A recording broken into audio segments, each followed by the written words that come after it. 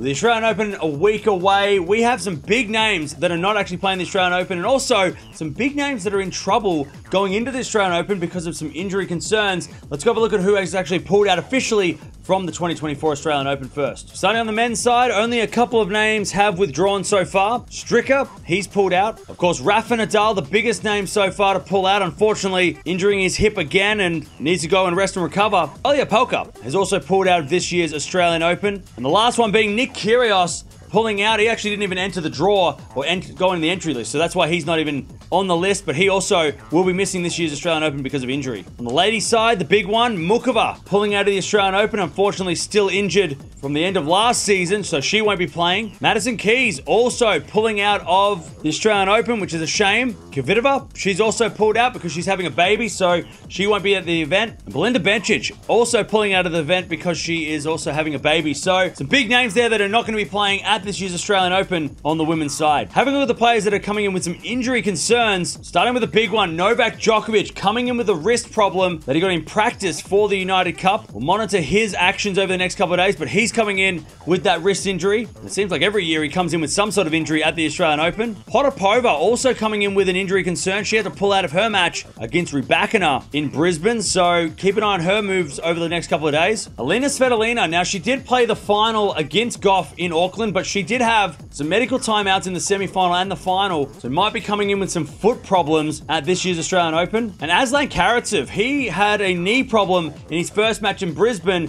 which forced him to retire, so another player there that's done well in Australia before. So there you have it. Big names that are not playing. Big names that have some injury concerns. I guess you could also throw in players like Auger-Aliassime and Tsitsipas because both of them haven't really played that much, especially FAA. He hasn't played at all at the United Cup, and Tsitsipas picked and chose who he was going to play or where he was going to play. So maybe those guys could also be on that injury list, but massive names.